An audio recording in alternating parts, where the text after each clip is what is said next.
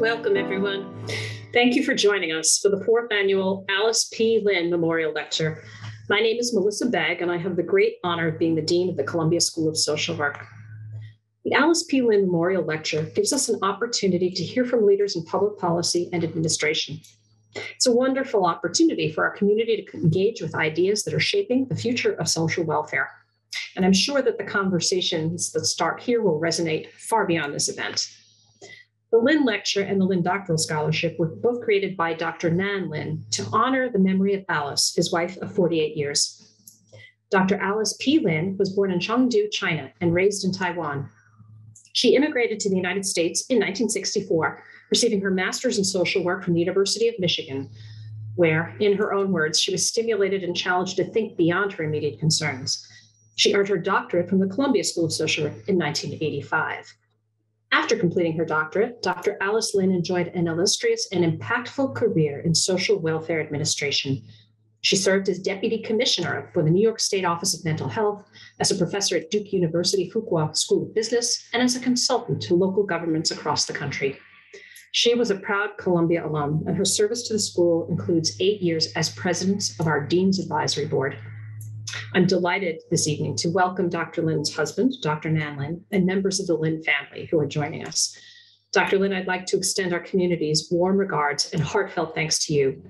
Your generosity enables us to hear from outstanding speakers like Dr. William Elliott. I can't wait to hear more about his important work on building assets for children as a means of leveling the playing field and restoring education as society's great equalizer. So let's move forward. I'd now like to introduce my wonderful colleague, Dr. Ronald Mincy. Dr. Mincy is the Maurice V. Russel Professor of Social Policy and Social Work Practice here at CSSW. He's also the director of the Center for Research on Fathers, Children, and Family Wellbeing, co-principal investigator of the Fragile Families and Child Wellbeing Study, and a member of the Columbia Population Research Center. Renowned for his groundbreaking conceptualizations and perspectives on some of our nation's most challenging social concerns, Professor Mincy created, conceptualized, and advanced the development of research on fragile families, that is, disadvantaged families with low-income fathers. He's been a leader in calling attention to the plight of young Black men and other vulnerable populations. He's the author of numerous articles and book chapters and editor of the book, Black Males Left Behind. Over the course of his career, Dr. Mincy has served on leading advisory boards and councils, including the National Poverty Center at the University of Michigan and the National Institute of Child Health and Human Development. He's been widely recognized for his influence on social policy. And earlier this year, we were delighted when the Society for Social Work and Research presented him with the Social Policy Researcher Award, honoring distinguished researchers who've made outstanding contributions to social policy at the local, national, and international levels. Dr. Mincy, it's a pleasure to turn it over to you. Thank you so much for that generous introduction. But my task today is to focus our attention on Dr. William Elliott III. Professor Elliott is a leading researcher in fields of college savings accounts, college debt, and wealth inequality. He's shaped by his own personal experiences, which I hope he'll have a little time to share. In addition, he has influenced the development of child savings accounts in states throughout the country, in cities, in Oakland, the Promise effort in California, in New Mexico, in San Francisco, and has really done some, I think, high-level thinking in this area, as well as developing the hard evidence to support the vision for changing the way we think about wealth distributions and higher education. Welcome, Dr. Elliott. Thank you so much for joining us. Thank you for having me. It's been interesting and vibrant day already. I've had a chance to speak to a number of faculty at Columbia, and I want to say that it's been a good experience and intellectual experience, helping me think things. And one of the things I hope from this talk is that I should share the screen. Sorry, one second. I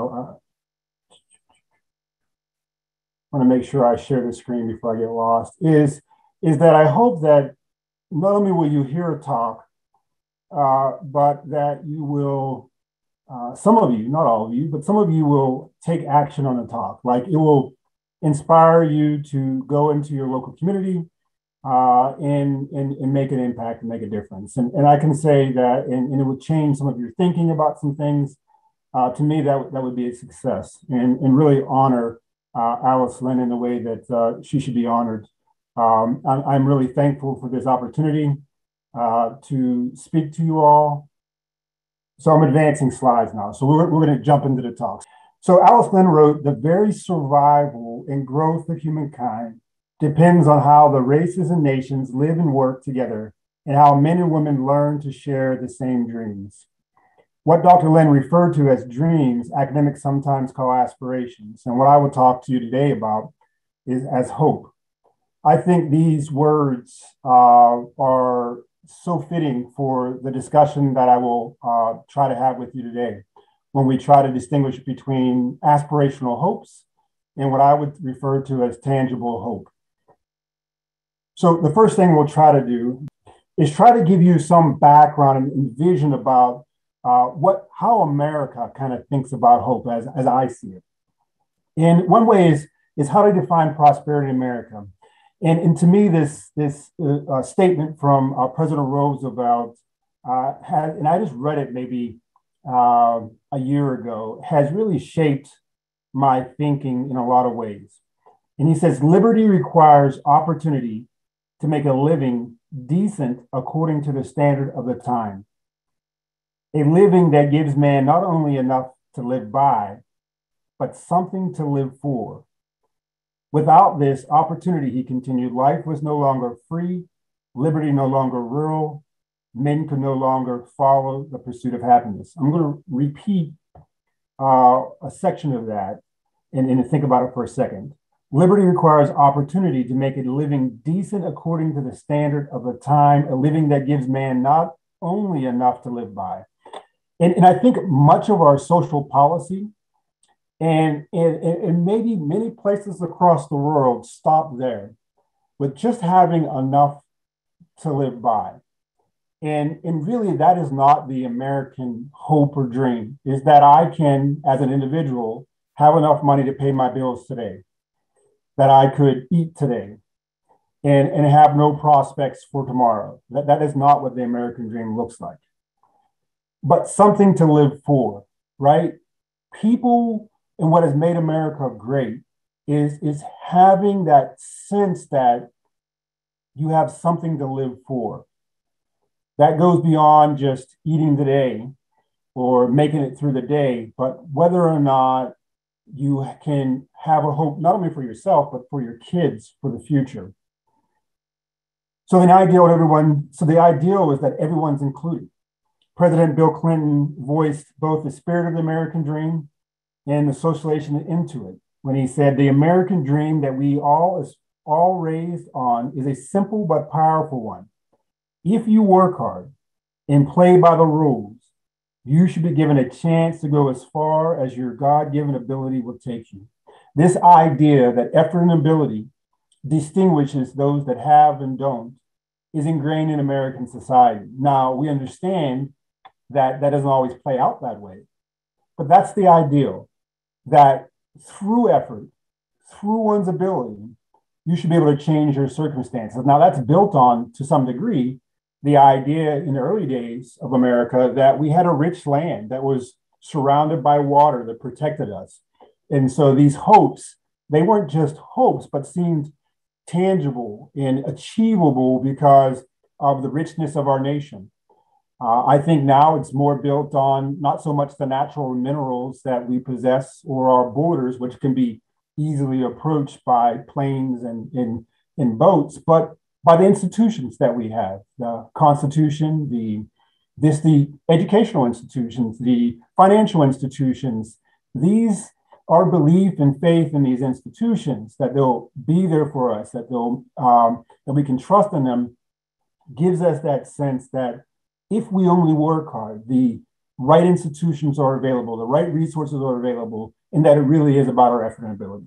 Now, like I said, we know that doesn't work out in everybody's life the same, but that's the ideal. Education is a key tool for turning effort and ability into prosperity. It's not the only path, but it's been a critical path in American history. and at least one we tout as a critical path. Education is a path to the American dream. While European nations have relied on the direct redistributive role of the welfare state to reconcile citizenship in markets, the United States has chosen to use education as a lever for ensuring equitable outcomes. And so education has, for many years, played a central role in establishing and helping us have faith that it is not where you're born, but through your own effort and ability applied in school, through education, that you can progress and change your lot in life. Again, not the only path, but a really, really important path. And so we've set up this vision of hope, that it's more than just having enough to make it through the day, but actually having something to live for. And we've said that we have these institutions that allow us, through our own effort and ability, to achieve this better life. And it's had some tangibleness or realness to us because of our belief in our institutions. I want to make a distinction between aspirational hope and its function. According to Reynolds and Pemberton, aspirations are the goals a person wishes, or maybe more appropriate, dreams to achieve. Most Americans still hold this dream. A recent poll finds that 54% of Americans aspire for their children to attend a four-year college after leaving high school. Most of us buy into this dream or hope that education is a path towards prosperity. Interestingly enough, when we're talking about aspirations, Black parents are more likely to aspire for their children to attend a four-year college, 67%, than Hispanics, 56%, or white parents. So minorities actually buy into this dream more so than other people. The belief in the power of education to level the playing field provides Americans with a rationale for why some fell, a justification, if you will, for continuing to believe in the American way of life, despite some being left behind.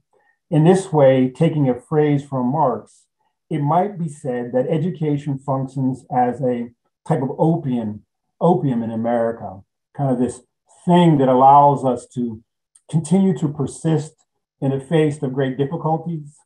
Holding this dream is important, and it serves a function in our society, even if it doesn't align up with our realities in our life, that we still hold this fundamental belief in the American system and education being a path. And one of the reasons we maintain our belief in this American system is because we believe that education provides us with a path towards prosperity through the use of our effort and ability. Aspirational hopes are important, but can be detached from reality. We have two Americas, unfortunately, the haves and the have-nots, wealth inequality in America. Well, this is a quick, we can get into much more detail about kind of the disparity in America, but most of you are familiar with kind of the expansiveness of wealth inequality. So this is a quick snapshot.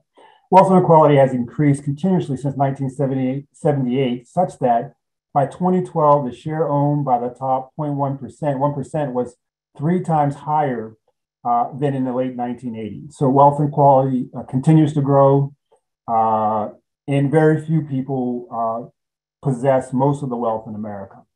Families of color are disproportionately overrepresented among those in the lower rungs of the wealth distribution, which is not shocking to anybody. In 2013, the average wealth of white families was 500,000 higher than the average wealth of Black and Latino families. In other words, white families had on average 7 times the wealth of Black families and 6 times the wealth of Latino families. So we're talking about large disparities. Crucially, however, the racial wealth gap persists even among families at the same income levels, and increases in income do not result in equal wealth gains for everyone. So it's not tied, wealth is not directly linked to income. This is primarily because families of colors have limited access to wealth building structures. For example, the third quarter of 2016, the homeownership rate for households, and most people in America contain most of their wealth in their house. Households headed up by non-Hispanic whites have 71.9% compared to 41.3% for Black households and 47% for households identified as Hispanic or Latino. Simple point, there's a lot of wealth inequality in America and really throughout the world, but particularly in America. The dream of education as an equalizer. Educational aspirations play an important role in helping maintain belief in the American dream. However, they may do little to change behavior when they do not line up with children's lived experiences. One reason I'm belaboring this idea that these aspirations play a critical role in America in maintaining our system is because there is an ongoing conversation in America right now of whether or not the American dream still exists for most people, whether it is of any relevance or importance. And that comes from all sides of the political spectrum.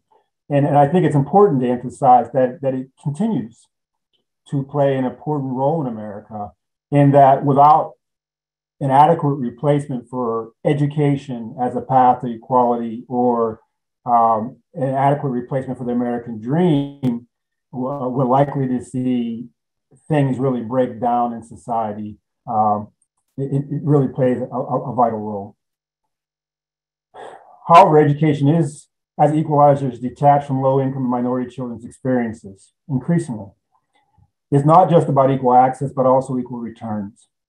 Children from, and when I say it's not just about equal access, I mean education. It's not just about providing kids access to education, but once they get a degree, complete a degree, it's important that they receive similar returns.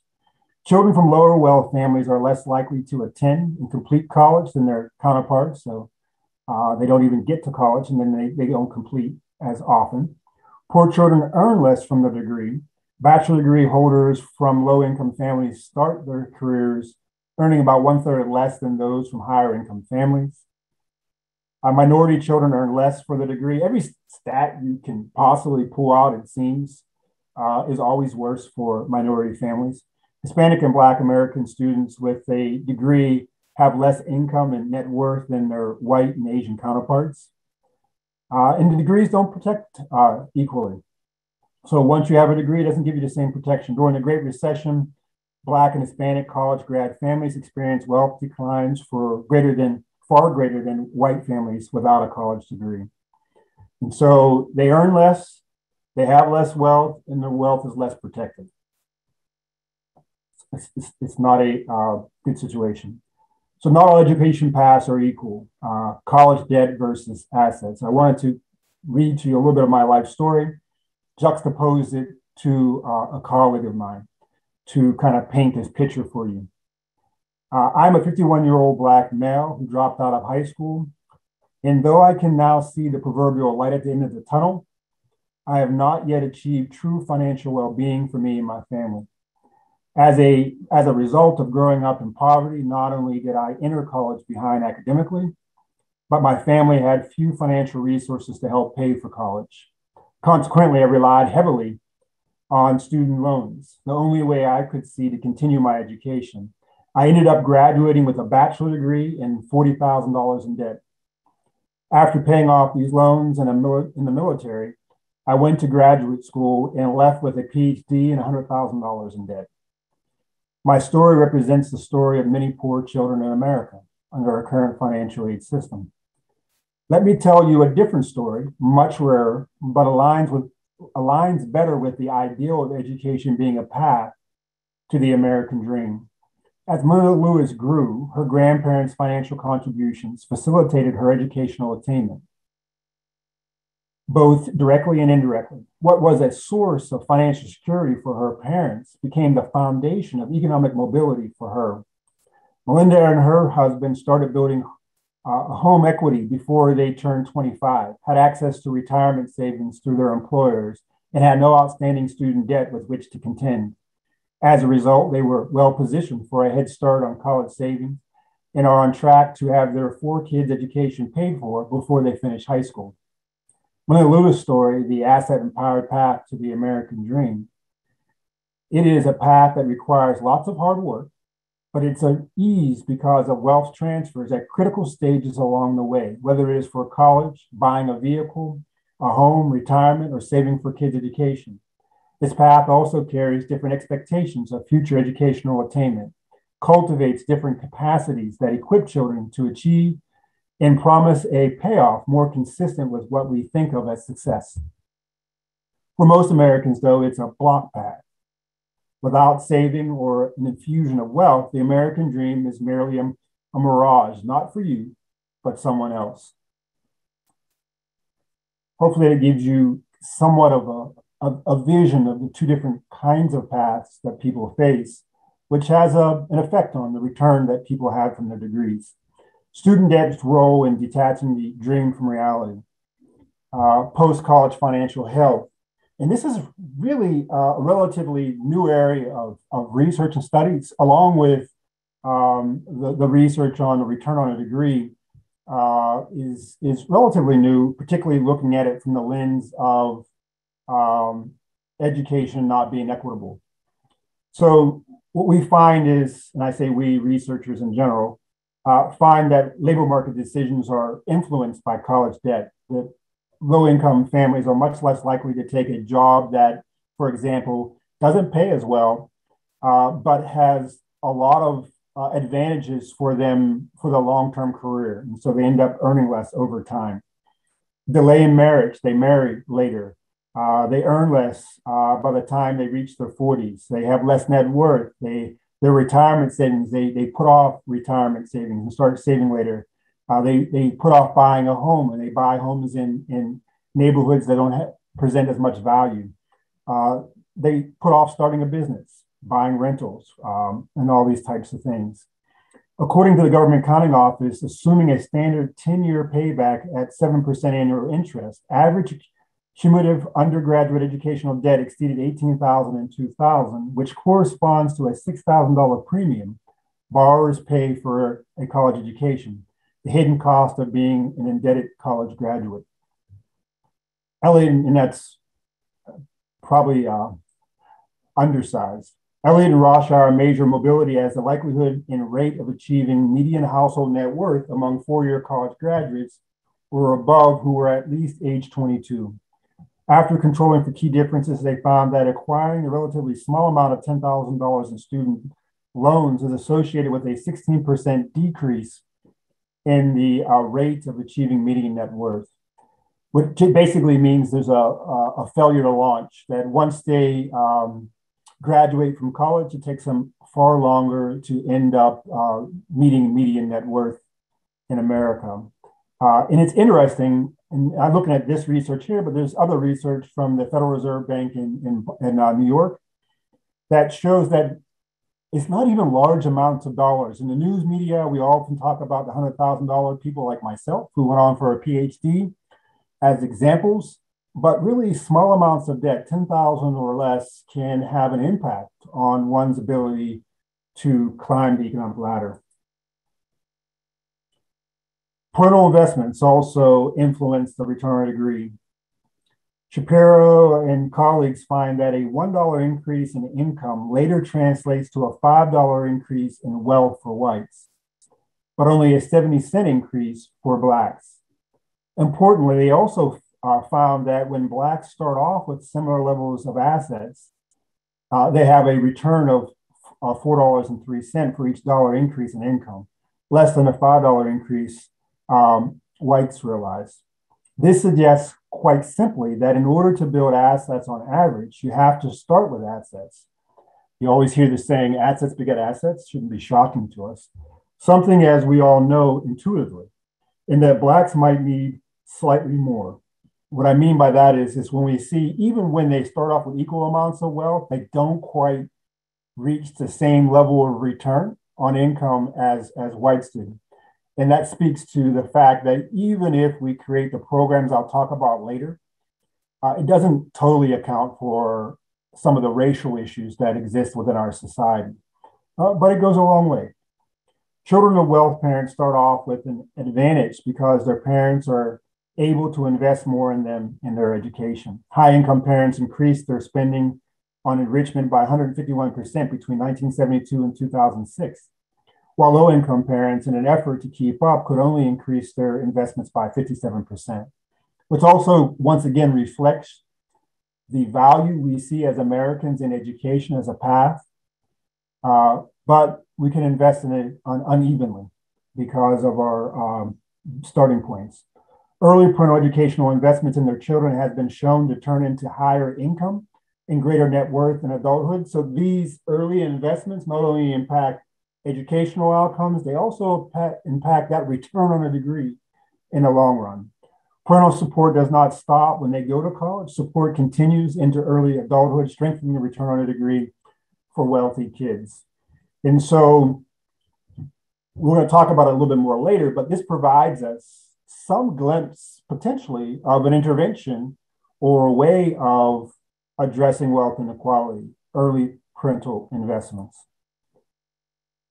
Tweaks not enough. In The Structures of Scientific Revolutions, Thomas Kuhn discusses how periods of normal science are interrupted by periods of revolutionary science.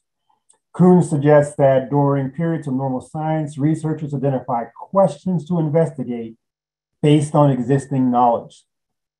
To me, that's such a profound statement because he's saying that like our minds are restricted in what we can even see as possible based upon our current circumstances. The insights gained from these analyses are constrained then by the limits of the prevailing paradigm. Resulting changes tend to mostly comprise tweaks around the margins rather than fundamental reconsiderations. Periods of normal science persist until the current is no longer able to solve a growing number of the problems, or when external events provoke a clamor for a different vision, a revolution. I was, one of my talks today with one of the faculty here at Columbia, I mentioned that when I was first started to kind of study student debt, I went to the Federal Reserve Bank in St. Louis, and I gave a talk on the survey of consumer finance. I did a research study looking at survey of consumer finance, looking at how people who graduate when compared to people who graduate with debt and people who graduate without debt, those with debt have less wealth later in life. And so it was interesting because there were people there who were from the Federal Reserve Bank in Washington, D.C., and they helped construct the consumer finance. And they said, well, we looked at this data on college debt and we didn't find these findings. And so, and it was kind of funny. I was mentioning to them that I was, young, not in age, but in my experience in talking to economists and being in such an environment, such a confrontational environment. And so I didn't respond well to the questions, had nothing really to say, didn't feel like I was in a position to say much. And they asked me for my data, my syntax, and they reran an analysis. And they found out that it did check out. And the problem is what Kuhn talks about here. The insights gained from these analyses are constrained then by the limits of the prevailing paradigm. And what that meant is that they didn't never ask the question of the data. They never looked at whether or not, they never compared college graduates with debt to college graduates without debt. And so our current paradigms, way of thinking about the world, sometimes limit what we know and can know. And that's really important to understand. And then the second part of this is that the system fights to maintain the system. And oftentimes we as researchers participate in helping maintain that system. And so we create what I call tweaks around the margins, or what Kuhn calls tweaks around the margins. I'm not going to go over all this information on this slide, but I wanted to mention some of it. Treating the symptoms, not the underlying problem, deferment of forbearance, income-based repayment, paid forward, income sharing agreements. These are all what I would call tweaks around the margins. How do we maintain our current financial aid system that focuses on using debt to pay for college? We do it by creating these tweaks, which reduce bad things like people defaulting on their loans, which gain a lot of media. 9 years after leaving school, the 2005 cohort has paid down only 38% of its original student debt. Under a standard 10-year amortization schedule, these loans would be approaching full repayment and only about 10% of the original balance would remain. 4 years after earning a bachelor's degree, Black graduates in the 2008 cohort held $24,720 more student loan debt than white graduates, $52,726 versus $28,000. It was less than $2,000 in 1993. So this debt increases, continues to increase. And as they have loans, it actually grows. So they have loans for long periods of time. They're not paying it down, largely because the interest rates and stuff is so high on those loans that it grows over time. I'm going to mention just the last part. The average time that it takes to repay student loans grew from about 7 years in 1992 to a little more than 13 years in 2010. And the point of that is that a lot of these tweaks around the margins actually find ways to farther extend the time to repaying back student loans, which sounds good. We're going to give you more time to pay it back. What that really means for a lot of families is that that's more time that they don't feel like they're in a position to invest in assets. So they don't invest in their retirement accounts because they're in debt. They delay starting a family because they're in debt. And so creating these programs that only extend the time period only farther and reduce the time that families have to build assets or feel like they can build assets. And that's a major problem. Free college better than debt dependency, but also not enough. The unequal return on a degree suggests that strategies that focus only on college affordability, even free college, will fail to achieve some of our most cherished aspirations for education to fulfill its role as an anti-poverty strategy or equalizer. It also means that where you start off in life matters, and whether or not you have assets growing up matters for the types of outcomes you will be able to achieve and for whether education pays off equally for all. When it comes to investing in higher education as a path to the American dream of equitable opportunity for all, then free without asset building will fail to reduce inequality, from my estimation, and from other studies. The next revolution should be an asset revolution. While government investments to mimic early transfers, this is referring back to our conversation about parental investments, while government investments to mimic early transfers from wealthy parents to their children might reduce wealth inequality, it is not at all clear that simply providing children with a free education will do the same. If it does not reduce wealth inequality, it is not the revolution we are looking for within the education system and the opportunity structure in America. The revolution requires a transfer of assets from the rich to the poor to level the playing field and restore the American dream where effort and ability are to determine one's outcomes, not the financial situation you are born into. One of the reasons I mention this is because as I talk to people today, I've constantly mentioned that I think we have a narrative challenge. And in that, unfortunately, many low-income white families have been made to believe that wealth inequality is a Black issue, and a Black issue based on a lack of effort and ability. But really, it's an American issue. And it's an issue in which if we increase the wealth of low-income families, we actually strengthen the ability of effort and ability to be the determining outcome for why one person succeeds and another doesn't succeed. Like, you need a certain level of wealth, of assets, to really use your effort and ability in education or otherwise to build and achieve the American dream. And that's lost on many of us. So assets link futures to the present, making hope feel tangible. This idea of tangible, and maybe I like it because it seems we can talk about educational expectations or college-bound identities and different things, but I like the idea of tangible hope because it's very practical.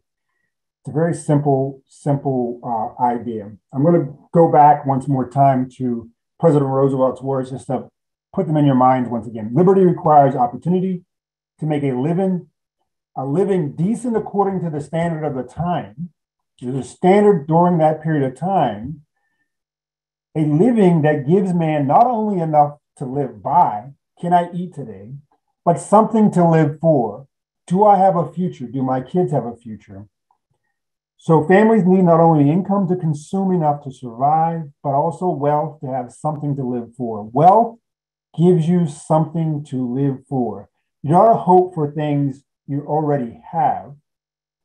You hope for things you do not yet have, right? It makes no sense logically to hope for the money you already have in your pocket, the house you already own. You hope for things that you don't yet have, something in the future. Making hope tangible has to do with making something far off feel close, requiring action now. One way to make something far off feel close is to make strong links between the present and the future. Wealth allows people to plan for future consumption, a strong link, I argue, between the present and the future. In this way, people can see their future selves going to college or retiring, for example.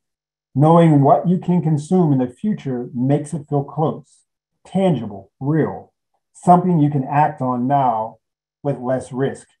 I was talking to another faculty member at Columbia, and she mentioned, it was like blew my mind because I had a similar experience. She mentioned how she grew up in poverty and that when she was in the PhD program, she felt herself rushing through the program in fear that something tragic would happen, something would derail her, and she wouldn't be able to complete. This is kind of why the future for low-income people feels so squishy, if you will. I always tell the story about when I was in a PhD program. I graduated from WashU in 3 years, which I was the second person to do it in such a short period of time. And the reason why I did it was because I was the same reasons. I always felt like my experience in life was something always derailed. I was in law school before I went to school for social work. And my family got evicted from their house. I had to, drop out of college, went into the military, da, da, da, da. And so something always seems to happen that makes the future feel so risky and so unreliable and so wishful, but not tangible. When we have assets, it allows us to begin to make active purchases into the future, right? So it draws it and makes it feel less risky to us. I have the money, or I'm building the money to pay for college. And so it doesn't seem so wishful, so dreamful. Where deep wealth inequality exists, it reflects an economic system that produces different life chances, and a correction is required. We had the Homestead Act, we had the GI Bill. I would submit to you, it's time for another correction in our society. If the correction is not made, belief in the American dream starts to fade, and civil unrest becomes more common. We see evidence of this today. I'll give you a quick story that relates to what I just said. The hardest thing I found about being poor is feeling like you have no tangible hope. This is not to say that poor people don't have hope. They do, but it is aspirational. For example, my mother and I would walk through affluent neighborhoods and talk of living there one day, but we could see, by affluent, I don't mean really rich, but it's better than what we had, living there one day, but we could see no tangible way to make that dream a reality. While this type of hope helps you make it through the day, it doesn't change how you behave. It's hope divorced from a future. So it served this valuable function for us, almost like a daydream that allowed us to continue to move forward. But there was no rational reasons for us to think that we would ever one day get one of those houses. I mean, we were living on the street. When we lived in the house, we were going across the street to one of those old pumps where you pump water out of the ground to get water to wash ourselves and to wash our clothes. We had no heat. We had no electric. I mean, sometimes living in a house can be as bad as being homeless, or worse in some ways, because the expectations are different. And so walking through those places and dreaming about one day being there did serve a functional purpose, but it wasn't really tangible hope. Small dollar CSAs, the infrastructure for a wealth revolution. So now Moving on to kind of the intervention that I propose for making a difference. What are children's savings accounts? They are a vessel for 21st century wealth correction, potentially. CSAs are provided through financial instruments such as 529s or regular bank accounts or credit unions, and connect families to financial institutions while providing them with an opportunity to contribute and receive transfers, thus developing the capacity to build new wealth. And so I want to point that out. Sometimes the name can be misleading, and scholars like Michael Shradden would suggest using like child development accounts as opposed to child savings accounts. Excuse me. I continue with child savings accounts because it's most well known. And I'm not sure that child development accounts quite gets us where we want to go either. But the handicap of a child savings accounts is people begin to think that everything's about the saving activity of the family. I would submit to you that saving in and of itself is important for families to learn to save, but it's not going to deliver low-income people from poverty. Like poor people aren't going to save enough to get out of poverty, right? But these accounts, allow them to save, to participate in their own life transformation, but then they also provide a structure that will allow us to pump other wealth into those accounts. So don't think about them as being just for the individual that's saving. That's a part of it, and that's important in some ways. But it's also about, so quick example, when we had the government shutdown and the government wanted to provide payments to people, they didn't have any infrastructure in place for a lot of people, particularly low income people, to even pump money to them. Everybody having an account, on the very basic way of looking at it, provides you that infrastructure to easily transfer money to families. We even saw that with the COVID payments, right? And so these structures are important. And then you have a wealth building structure that allows them, it's an investment account. And so they put money in and that grows over time. And particularly when we can start putting other money in, which we'll talk about in a minute. So the accounts matter. And one of the things we lost track of when we started thinking about college debt was how we pay for college matters, right? And so providing the right structure for paying for the accounts will have an impact on its effects. I should mention quickly, by the end of 2020, there were 109 CSA programs serving 922,000 families, children in more than 36 states. There's a number of statewide programs now, Pennsylvania, Nebraska, Maine, Colorado, and others. And so this idea has caught on. When we talk about these, we're talking about small dollar accounts. They usually have anywhere from initial deposit of $5 to $1,000, but relatively small amounts of money. Okay, what makes CSAs the ideal vehicle for a wealth transfer to me is because their potential for asset effects. I have to watch my time here. I have until 6, so I think I'm in good shape. So they produce what we call asset effects. And this really wasn't a theoretical idea Michael Shradden had back in the 1990s when he talked about asset effects. And we've been about going to research to see whether these effects actually exist. So what makes CSAs the ideal vehicle for a wealth transfer isn't their ability to help children pay for college necessarily, I should say. It's their ability to complement efforts to reduce inequality in early education, facilitate college completion, and improve post-college financial health. CSAs equip children with the skills associated with a strong start in life. An experimental test of CSAs finds infants who were randomly assigned to receive CSAs demonstrated significantly higher social emotional skills at age 4 than their counterparts without a CSA. The effects were even stronger than Head Start. These effects are strongest, and this is consistent throughout the research on CSAs, among low-income families. So they affect the families we want to affect the most. CSAs give parents new hope for their children's futures and may change how they interact. Children with improved social emotional skills display attitudes and behavior that position them for academic achievement. CSAs help children get to and through college. Every year, many minority and low-income students fail to transition to college despite having the desire and ability to go. CSAs are associated with reducing wealth by cultivating a college saver identity. When students expect to go to college and have identified savings as a strategy to pay for it, they have a tangible plan to overcome the inevitable obstacles they encounter, and they're more likely to make it. CSAs help students realize the payoff of college promise. Evidence suggests that CSAs may be a gateway not only to higher earnings as a college graduates, but also to a more diversified asset portfolio and more wealth accumulation. So they have stocks, bonds, other types of assets. This wealth accumulation is one of the outcomes that ultimately motivates most Americans to pursue college degrees.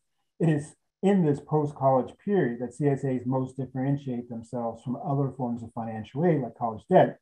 A child who knows all her life that she has money in the bank for college stands in stark contrast to an indebted recent college graduate. And so these are just a few of the findings, but in the randomized control trial also finds that families, parents of children with CSAs have higher expectations to go to college. They find that it reduces maternal depression. They find that it improves parental practices, so they're less likely to beat their kids, for example.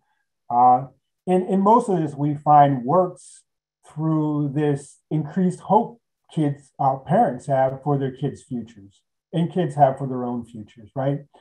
And so because even with regard to like social emotional development among kids, that it works through parental expectations, right? So it reduces 50% of material hardship on kids' social emotional development. So material hardship negatively impacts kids' social emotional development, and it reduces that hardship by 50%. Now, it's interesting because it's not because there's lots of money in these accounts, right? In this case, we're talking about small dollar CSAs. So it's really about providing these families with this tangible hope for their futures, giving them a strategy so they can begin saving on their own. And so other people can put money in those accounts is how this mechanism works, we think, and have evidence to suggest that. Small dollar CSAs, the start of a revolution, but not the end game. So today's growing economic inequality means that small dollar CSAs, high initial deposits of $25 to $1,000, really $5 to $1,000, are not enough to end wealth inequality or an unequal return on a degree. Low-income families have little discretionary money, as we all know, and will never be able to save enough to make up for their from behind start in life. These children compete on an uneven playing field against peers with entrenched generational wealth advantages. These wealth advantages are only magnified during periods of economic instability, which are becoming more frequent, like the Great Recession, government shutdown, now COVID-19, and many other things along the way. So even though I'm a CSA researcher, I can tell you that small dollar CSAs are insufficient. And I think that's important as a researcher to be honest and open about what you see. Inequality cannot be reduced by giving everyone the same amount. Progressivity is necessary for reducing wealth inequality. For example, the Institute on Assets and Social Policy find that a universal progressive children's asset building intervention with an initial deposit of $7,500 for low wealth households and incremental declines to $1,250, which means the poorest kids get $7,500, wealth kids, and the highest wealth kids get $1,250, reduces the Black-white wealth gap by 23%, and the Latino white wealth gap by 28%. So if we are to tackle wealth inequality, and I know, so somewhere like Maine, for example, has a statewide CSA program to give every kid $500. Now we do see, and I've done research and I have a paper on it, that it does reduce wealth inequality, even give everybody the same amount, but for a short period of time. Because in the end of the day, the high income families can put more money into their accounts than low income families. And so if we are to tackle wealth inequality at all, but particularly within a CSA, there has to be progressivity in the amount of money we put in the accounts. low-income people who have less wealth to start from, if we're going to reduce wealth inequality, have to have more money put into their account initially. Shouldn't be rocket science to us, but it's something that we argue and debate about. So we're almost winding down here. We're in good shape, I think. So policies to move from small dollar CSAs to a wealth revolution in America. There's some policies that are being mentioned. While saving is important within CSA programs, it is not the only tool at the disposal for building assets. By providing every child with an account, as several states have done, the scaffolding is put in place to augment the saving efforts of low-income families through targeted ongoing deposits. Maybe the best example of a proposal for targeted ongoing deposits is Senator Booker's American Opportunities Act, or baby bonds. This legislation would provide every newborn child with a baby bond saving account in an initial $1,000 deposit. For children, poor children would receive an additional $2,000 annually until age 18. Upon turning 18, the child could access the funds up to $46,000 if low income for wealth building purposes. Another proposal for ongoing deposit was made by the College Board. They recommend putting a portion of the Pell Grant funds into savings accounts for children, starting as early as age 11 and 12. One of the advantages to this idea, and I think this is an extremely important idea, is that it's money we're already allocating. And so it's just reallocating it to these savings accounts and putting a portion of it into the accounts early on so kids grow up with wealth. It matters when you grow up with wealth. Similarly, nonprofit scholarships providers are beginning to use some of the scholarship funds as early awards placed in accounts. For example, the Community Foundation of Wabash County was approached by a donor who wanted to provide funding for a traditional scholarship. However, after consultation, the donor opted to award eligible students with a $1,000 scholarship to be placed in their CSA in grades 4 through 18. In the Wabash City Schools Opportunity Award program was born. This change in thinking, this idea of thinking about scholarships as early awards, which is different than early commitment programs where we say, here's a promise of money in the future, but actually putting that money into the accounts early on. Places like Kauffman Foundation are doing similar things at a much larger tune. And so this is one of the narratives that I think we need to think about in our society and about scholarships. So I'll end here so we can have a good, vibrant conversation with this statement. And what would this conversation be without a call to social workers? When is the last time we as a profession were unified enough to call for no demand of our politicians a wealth building program as grand as the Homestead Act or the GI Bill? It might be about time. It might be worth the fight. What foundation, what state, what nation will be the first to transform their scholarship programs into asset building programs? Changing our national culture so that we think about financing college when children are born, not when they graduate, will not be simple. However, this does not seem as daunting as flying to the moon must have seemed to people in 1961. We must be willing to free our minds so that we can dare to make a better future for our children, one that links futures to the present through policies that not only provide enough to live by, but something to live for. And so I'll end there and return it to Ron, I think. Great. Thank you very much for just a very stimulating talk. We've received several questions, and I'm trying to pick and choose among them. So first, could you really address the question about how CSAs can reduce the wealth gap and strengthen the return on degrees that on a college degree in the first instance? Yes, so part of it is the research that I've shown is that if someone graduated with college debt or just no debt, they're going to have a less wealth and so have a less return on a degree. And so there's been research showing that the people who graduate with a college degree and compared to people who are in debt and not in debt, that they have less wealth. And so what CSAs do is provide a vehicle for us to put wealth into these accounts. So when they go to college having assets. Not only do they go to college, and I think this is a shortcoming in CSAs right now, right, is that because they've been largely attached to the 529 program as an implementation thing, it's been narrowed to education, first of all. And secondly, you can't carry money after you're done, right? In a real good program, an infrastructure, and Senator Casey has proposed in his 5 freedoms, not using 529s for some of these reasons and using a different structure, because that'll allow you then to use it not only for education, but for entrepreneurship, starting a home, other assets. But then it will also allow you, if your education is financed in some other way, carry that money forward to start your life with. So if we just I'll stop here, I don't want to answer too long. If we understand in the first instance that in this, my story with Melinda's story, I think helps paint that picture.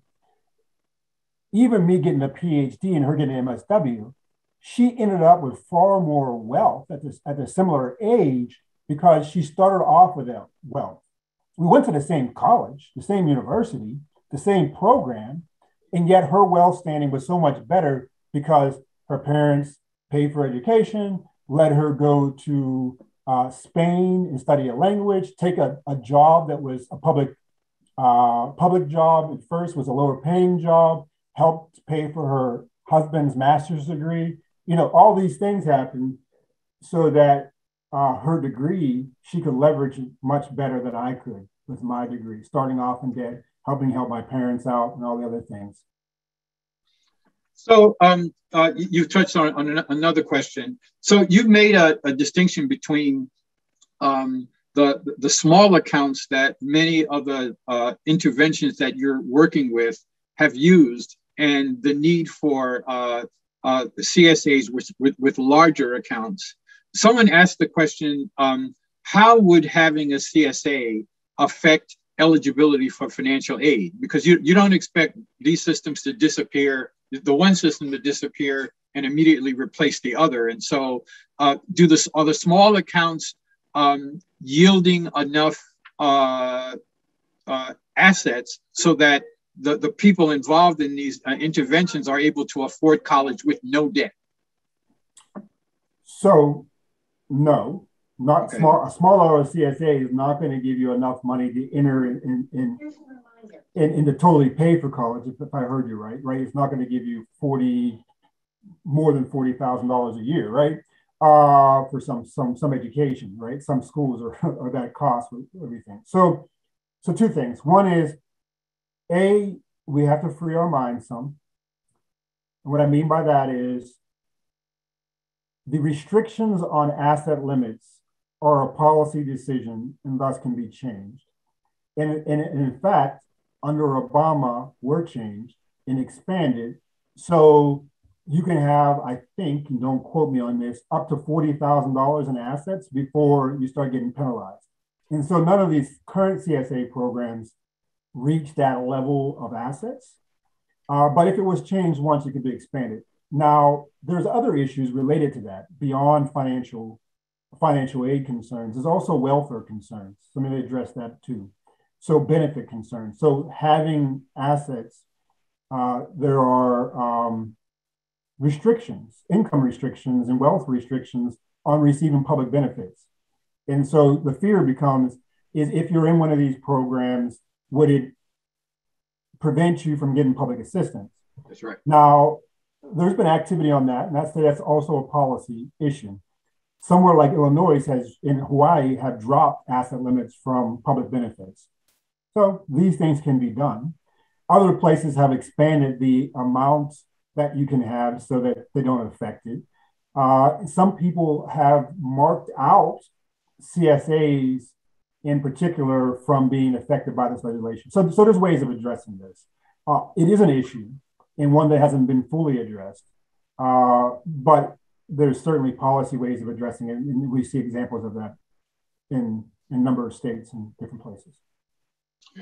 So in your talk and the book, and which I highly recommend to our audience, you talk a lot about not only changing sort of individual expectations about college attendance, but you talk about the role of institutions, that there need to be institutional support to buttress the differential decisions that people are making once they have access to these accounts.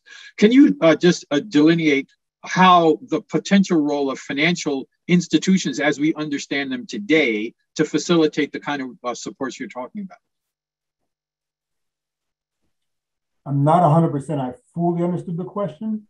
So I'm gonna let you rephrase it one time. So again, if we think about financial institutions, which sometimes participate in child savings accounts that may not necessarily be targeted at education, how can we change? What is their role in this larger agenda? Sorry. I understand it now. I wasn't sure what institution you were speaking about. So yeah, and I should have linked to you. I'm part of some expert group, and so maybe afterwards I'll send a document that you can share with the people who participated, because they did a document talking about, in particular, 529, because they're the biggest kind of provider of, particularly of state CSA programs, right? Some of the local programs use banks and credit unions, but the larger statewide programs have used 529s. And so how do we reform those institutions so that they better serve CSAs, right? In the families we're trying to serve. One thing is just this restricted use of it, right? And so if it's a 529, it's by federal legislation restricted to education. And we understand that not everybody's going to go to a four-year college, nor should everybody, right? I mean, I say nor because some people want to start a business or do whatever else. They can do other things in life. And so having flexibility there. Now, I think, again, we see where this is policy, so it can be changed. And we've seen some example of that recently in federal legislation where they have allowed the 529 money to be spent on early education expenses for going to a different school. Like now you can now use your 529 money, not only for paying for college, but paying for going to a private school while you're in elementary school or whatever else, right? So it tells you that there's flexibility and these things can be changed. And then there's also things like Senator Casey, who's advocating for a totally different system than 529 being run by Treasury and developed by Treasury, a separate new financial tool that can be used that won't have these restrictions on use and these other kind of things. So these are again just policy things that have already been shown that can be changed, that we can change. I would say one other quick thing about 529s in particular, or banks and credit unions, is right now, at best, we have state models. We don't have a national model. And so there's competition amongst the different providers, and they don't have a large incentive to provide accounts to poor people, right? It's less cost effective to them to provide accounts to poor people than it is to rich people, because rich people have more money in the accounts. So, the transactions are more costly.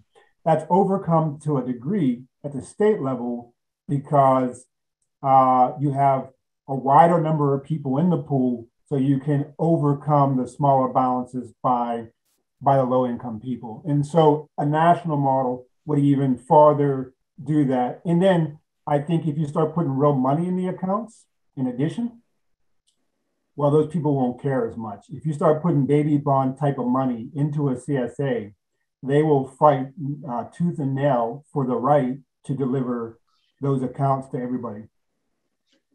So one of the things I appreciated about reading the book is, you have a really big vision, and but it reminded me as I was reading of sort of a statement that's in one of our colleagues' books, Irv Garfinkel, who talks about the welfare state, about the very modest role that the federal government plays generally in education funding.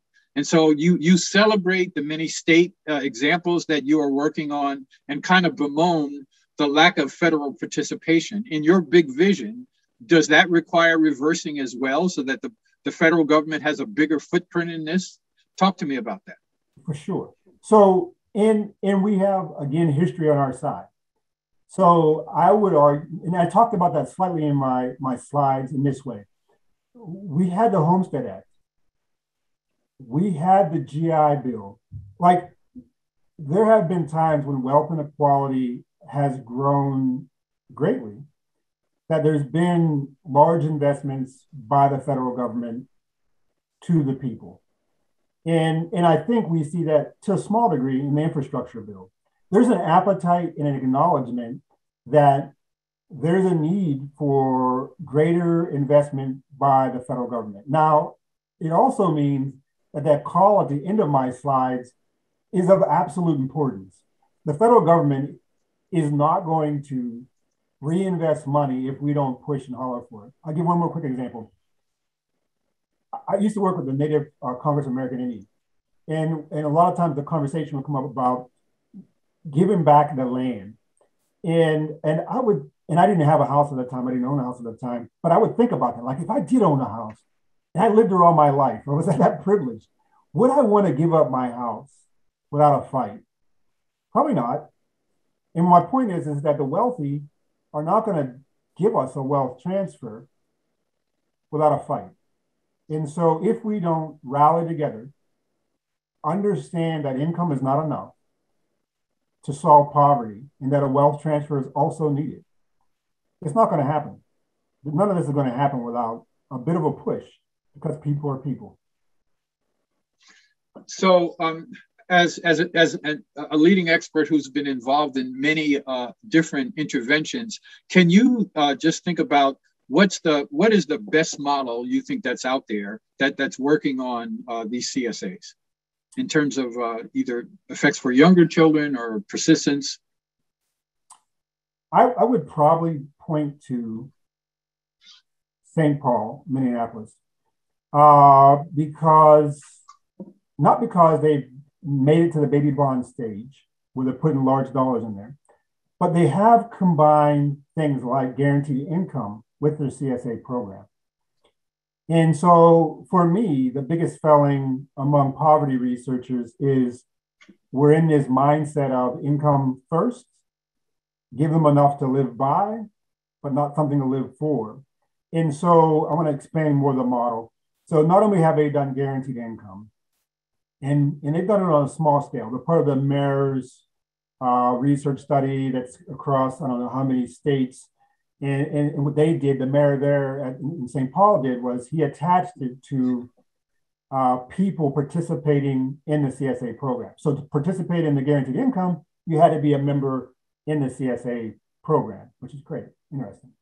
Then they also have done things and are thinking about things like, how do we put additional money beyond what people are saving in their accounts in those accounts? And so they've begun to really work at getting local communities, local employers, companies to think about putting money into these kids' accounts.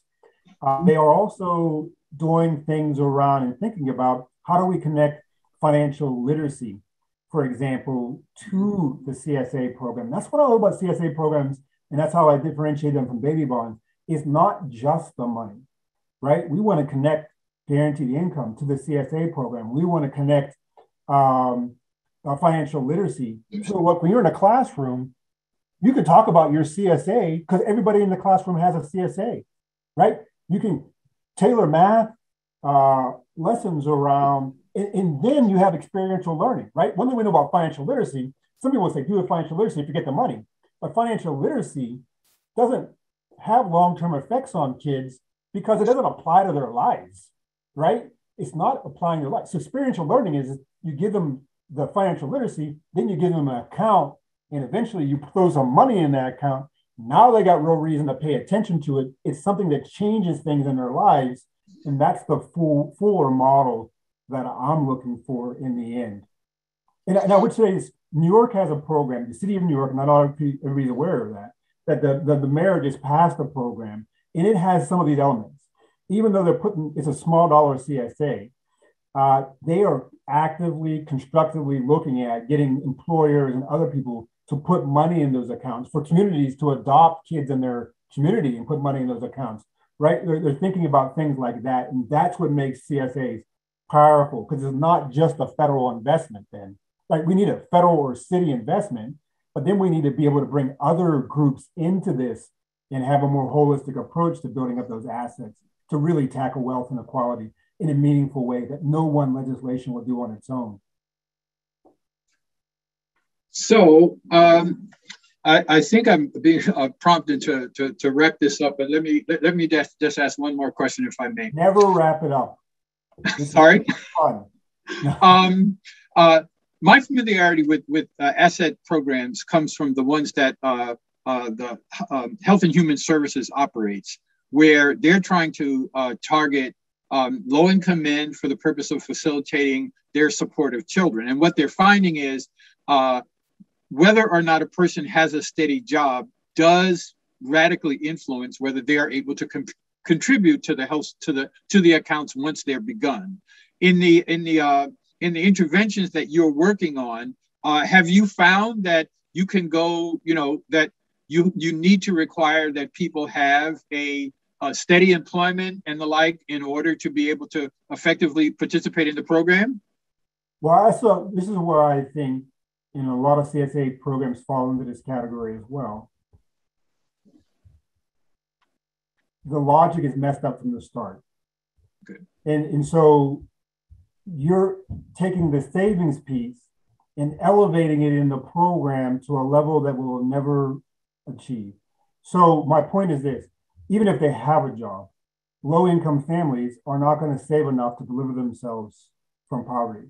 So yes, as I say with guaranteed income, it's good to link guaranteed income to CSA programs or things like that. You should link work programs like that. But let's think about this. In a global economy where we're thinking about displacing truck drivers and everybody else at some point, some people aren't going to have a job. Assets will become even more and more important.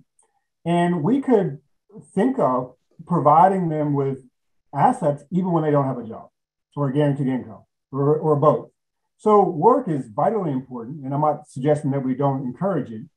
But in the end of the day, we're not saying people are going to save themselves to prosperity.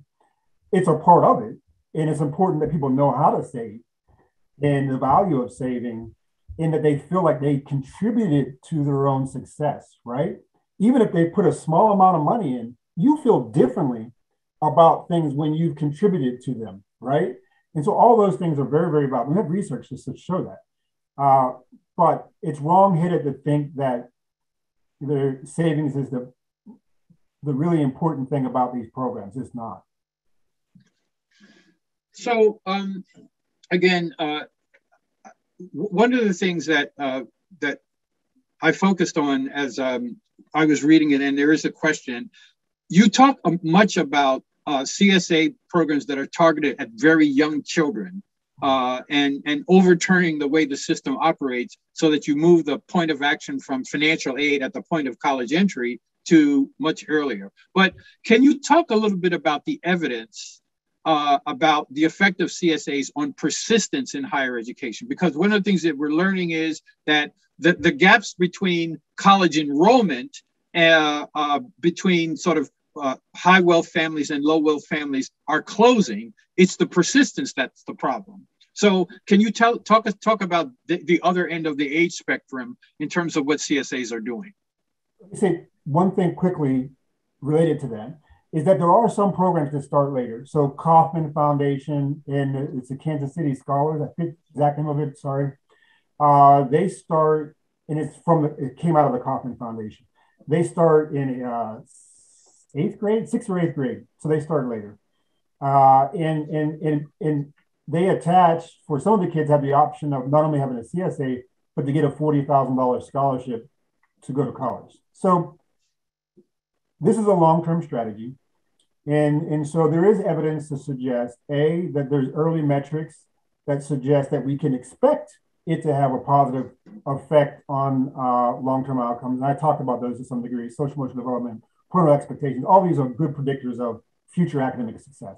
But to get more to your question, we have done, and this is correlational, because the problem with some of these programs is many of them, the kids haven't reached college age yet. So you start at birth, you got to travel through a number of years before they reach college age. We do have one group of kids who started in the initial demonstration of CSAs way back in the early 1990s that are now reaching college age, late 90s. And so we do have some evidence coming, but it hasn't been published yet, and it seems positive. But then we also have a randomized control trial, I think I talked to you about earlier, from Italy, that actually looks at kids who were in high school that then graduated and went to college. And so they found that they were more likely to go to college and that they were persisting and performing better while in college. There's much more research that needs to be done on that. I've done secondary data analysis on this using proxies like kids who have savings accounts. And it shows positive effects as well on their persistence in college and as well as their graduation from college. All the evidence, so this evidence I feel more confidence in because of the early term metrics that we're seeing in the positive effects among those as well. Hopefully that made some sense. A bit rambling there, sorry. So, as we sort of prepare to wrap up, can you just take a deep breath and summarize sort of what are the key points that the American public needs to understand about CSAs and their potential? What's the big picture lesson that you'd like us to stay with? Is that they provide a way for us to have a wealth transfer that's not only about providing families with money, but that they also work hand in hand with many of the things we know are important. Math tutoring, right? So kids who want to go to college, think college is possible for them, are going to do better in their math classes. And we have evidence of that, and that shouldn't shock us. That it works better with our Head Start programs and in the efforts to create social emotional development around kids, right? So one of the things about our education system is it's very disjointed, our policies in general. So we have early education researchers and we have post-secondary education researchers. And then we have researchers who study after college. CSAs allow us to connect all this research, all these interventions, and carry the kid from birth all the way to the grave, right? All the way to retirement. So to me, that's something that our system lacks and that this can provide. It also provides a way for you and I, for employers and everybody else to contribute. Once that infrastructure is in place, we can all put money into that thing and contribute to it. And it allows us to build out our financial education, our financial literacy in real ways for these kids. So it's that infrastructure that the American system is lacking. It's not a silver bullet, but it ties all these things together and augments all these things in a way that will allow us to function more cohesively. And I think that's tremendously valuable. Thank you. I guess my final question is, can you speak to other countries that are into CSAs and have more development in policy than is here in the United States that we might think of as models that need to be replicated in any way? Singapore is probably the gold standard because they have many asset building programs for their families. They have an early education enrichment asset building program, and that allows them, it's almost like a early savings account, if you will, that allows the families to, that the government puts money into, for low-income families to be able to take a trip to Spain or do whatever, right? To those early enrichment activities that you would do in grade school and elementary school that the kids lose out on. They also have a savings account program for college, right? So they have money for that. They have an asset account for home ownership, for retirement, right? So they have the full spectrum. They have what most rich people have, right? Like you don't just have a short-term savings account or emergency savings account. You also have an intermediate account and a long-term account, right? Even PNC Bank now offers an account structure like that you can divide your money up. So this is not novel. Canada would be another good example. and they are doing some more of something closer, but not quite to the level we're talking about of baby bonds. They put more money into the accounts for families. They also have something interesting that I don't know will fly in America, but because they, so when you open up your CSA, oftentimes there's an expected amount of money you have to save every month in it, right? So they actually, that's part of it. And they can do that because they have a child trust fund. So families get $100 in there every month. It's more than that now, but they used to get $100 every month. And so they have money. And the research shows they put that money into the account, right? So you can put a $50 stipulation on it because then the family's dumping that in there. And really in the initial, and I'll shut up, is the initial vision of Sheridan was, and I think where he doesn't sometimes recognize and totally focus in on is that we don't have institutional savings, right? Even in the CSA, institutional savings means like money is automatically being taken out of your account and being put into saving. You no longer have to do anything, and that's how people save. But because even though we open an account up for everybody, we can't automatically draw it out of their account and put money, right? Like, but that would be the real vision someday of that kind of thing happening, and through some government transfer, right? Where that money is automatically being put in to their account for them. That would be saving in a real institutional kind of way. And that's the way we save. Well, listen, I really enjoyed very much reading the book, having an opportunity to exchange with you, and I'm sure our audience did as well. You have a big vision around this, but you're also into the weeds, and I really appreciate the opportunity to talk with you. And I'm going to turn it back over to Dean Begg. Thank you very much. Thank you.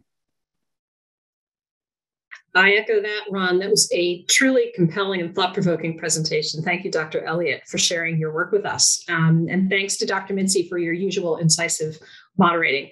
I think we all knew, sadly, that the American dream is not accessible to all, but your work to delineate exactly how and how this works through and how to fix it is incredibly motivating. So thank you for that. And I'm sure that many in the audience today will be getting involved in the asset revolution. I think that's our hope, based on your scholarship and based on your attention to translating that scholarship into policy. So thank you, Dr. Elliott, from all of us, and thanks everyone for joining us.